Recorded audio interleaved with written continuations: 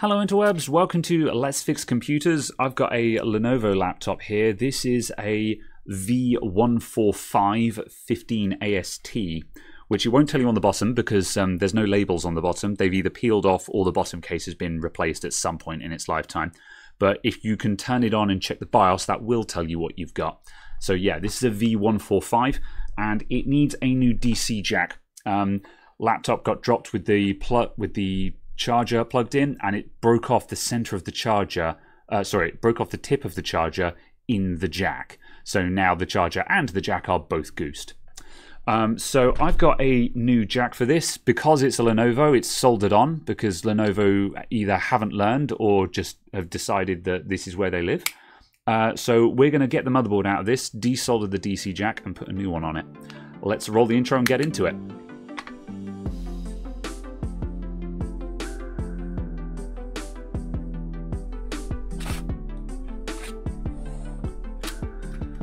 So the screws on this are already removed. They were removed by the customer who sounded like they were going to take a swing at repairing it themselves, but when they saw that the DC jack was soldered on, they were just like, oh, never mind, that's a bit beyond me, which is reasonable.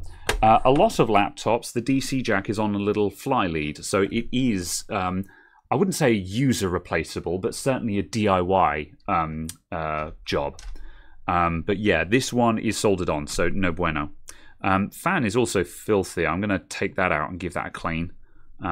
So yeah, might actually, and you know what, just to please the comments section, I'll do the thermal paste as well, because if the fan has been clogged up with gunge and dust, there's a good chance that the thermal paste is cooked. So I'll go ahead and replace that as well.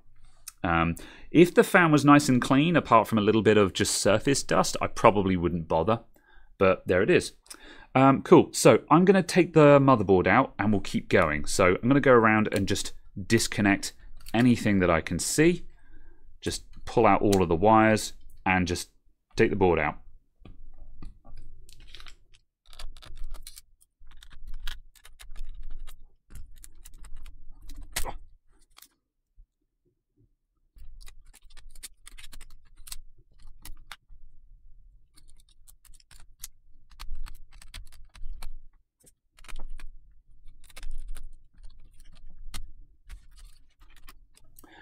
Right, there's our board out, and if I hold that up, you can see, you can see how we're missing basically just the center of the DC jack. There is a bunch of plastic in there, which is the remains of the tip as well. But also, even if we dug all of that out, you can see that we're missing the center of the DC jack. So let's stick this in the vise and remove the jack.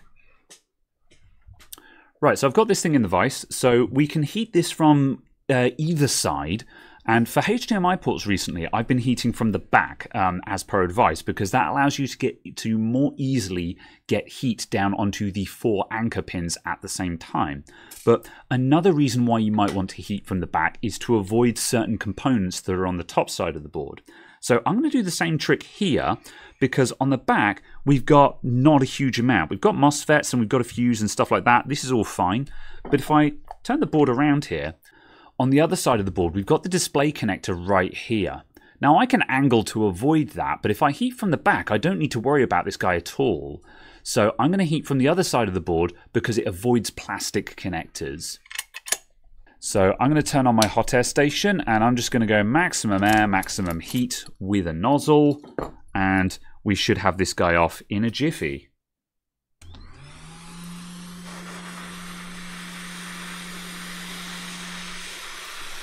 I have not pre-wetted these joins, but because this is only a DC jack, I'm not expecting it to give me a lot of trouble. Watch me be wrong now.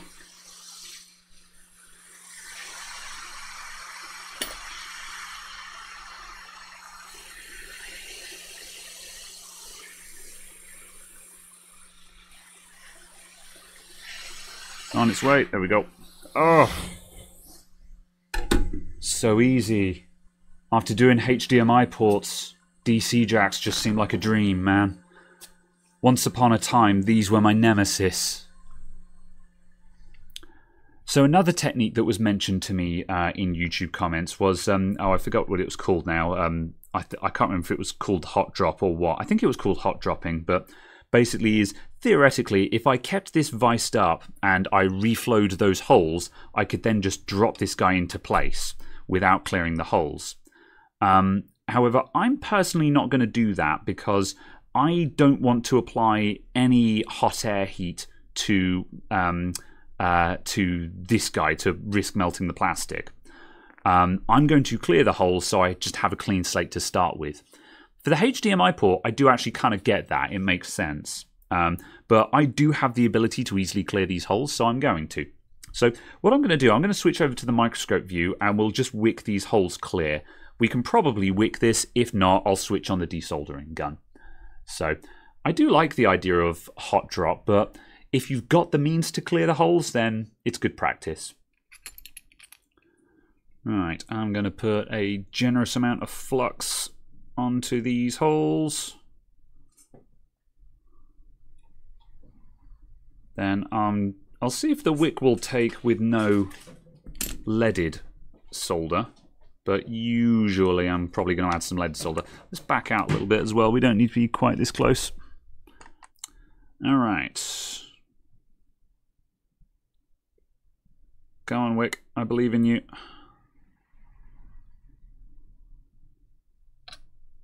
No. No, we'll add some new solder there.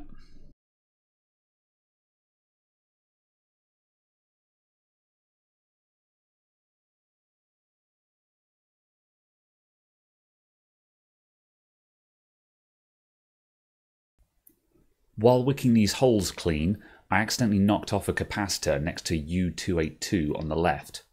That chip is the lid closed Hall effect sensor, and the capacitor that I knocked off adds stability to its output to make sure that it doesn't jitter when the lid is kind of half closed. So I did actually have to come back and replace this. It's a 10 picofarad capacitor. But don't worry, it did get replaced, and if nothing else, this does show how easy it is to knock small components off when your eyes are just somewhere else while you're working.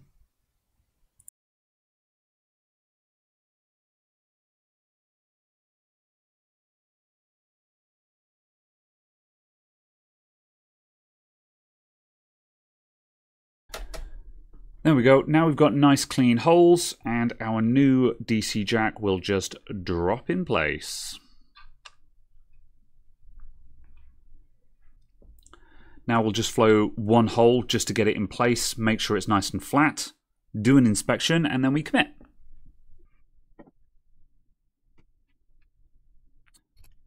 That's definitely going to need some flux to actually make it flow down, but I just want to make sure that the connector is flat first. Alright, I'm going to come off the microscope. It's just a bit too close for what we're doing at the moment.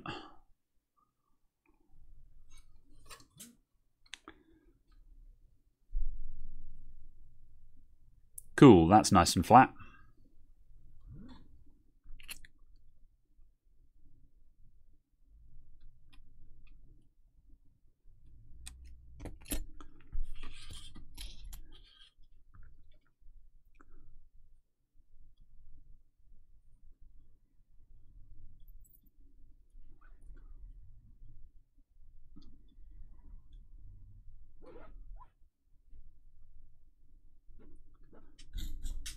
Right, so for each of these holes we put on a generous amount of flux, and I'm just lingering with the iron just to make sure we've really heated that anchor hole all the way through. Because you might have molten solder on the surface, but that doesn't mean that it's actually wicked down through the hole. And if it doesn't go through the hole, then it's not going to actually grab the anchor pin, and you'll get a horrible dry joint that'll just break off. And if we inspect the other side there, we haven't come all the way up through those anchor holes, so I'm probably going to put some extras on the top bit here because I can. And I don't always do this, but with something big and mechanical like a charge port, where, you know, there's no data pins here, there's no risk to anything, so we can just be a little bit heavy-handed and just put on an excessive amount of solder to make sure that that is as strong as it can be.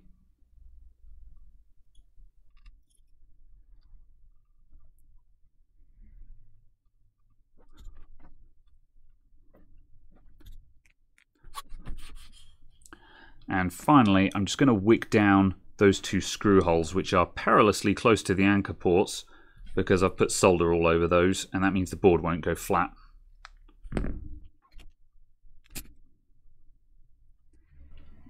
And annoyingly, I've got to do this without actually wicking the hole empty, which is what I've just done. This is a super annoying one, actually. I need to do a precision... There we go, precision is achieved. Not sure how much this actually matters. The screws go down on the top side, so I don't think having a little bit of a solder blob here is actually going to cause a problem, but...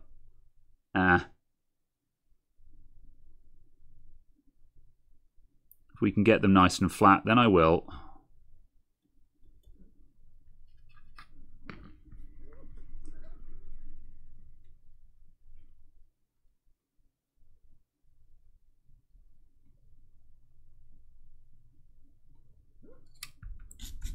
There we go. Right, clean up time.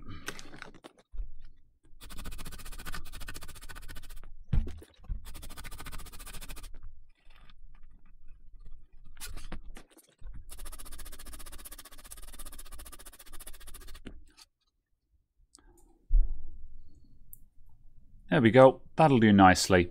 That is dead flat on the board, which means the charger won't go in at a weird angle. Nice clean interior, and we've got nice filled anchor holes there, so we know that's not going to pull out or break out. Let's put it back into... Oh, we'll do the thermal paste while we're here as well. 3 screws out for that.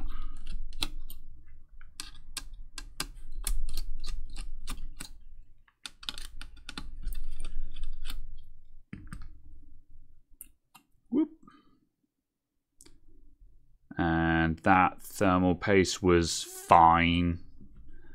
Wouldn't say it was in great condition, but wasn't problematic.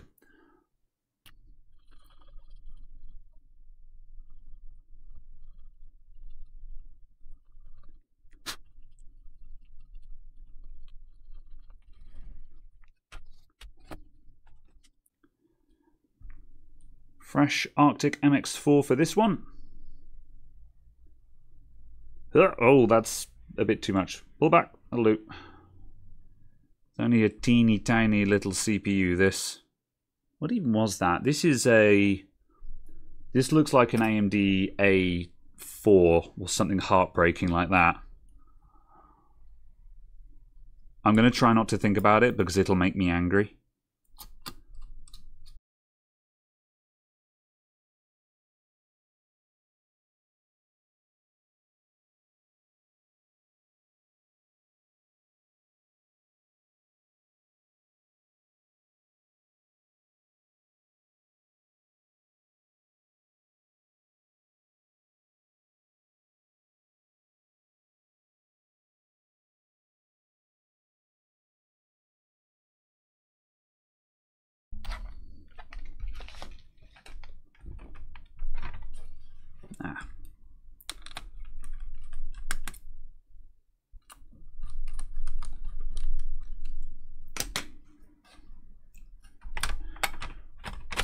Pro tip, when you're putting the back cover on a laptop again, just actually look down through all the screw holes and make sure you haven't put a screw underneath them.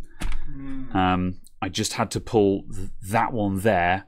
That one actually goes through there. So I just pulled that screw out and put it back through the battery, which is where it's supposed to go. There is nothing more annoying than getting most of the screws in and then seeing the little silver head of a screw there that is in the wrong place, and then you have to pull them all out again. Okay, so let's turn it around the right way. And I've got a Lenovo charger here. We'll plug that in. That goes in with a nice satisfying click. Had a little flash out of it then. That was all. Concern. Will it turn on?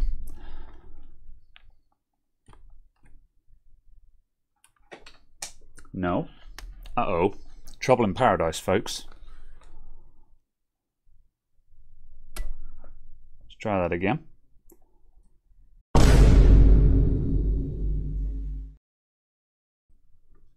Did I plug the keyboard in?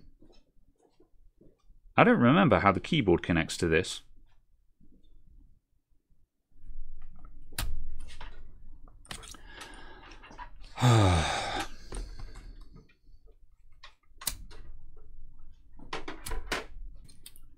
I'm not angry that I just missed a really colossally obvious mistake and started going into a highly technical diagnosis because I forgot to plug the keyboard in.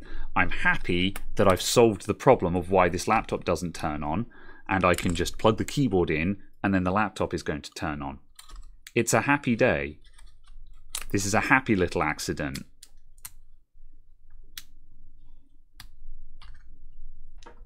No, I don't know why it didn't turn on. I think we did actually have a charge light. It was just so dim that I couldn't see it.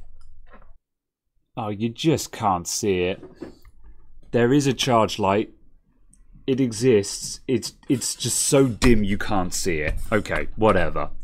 Power on. We have a power light.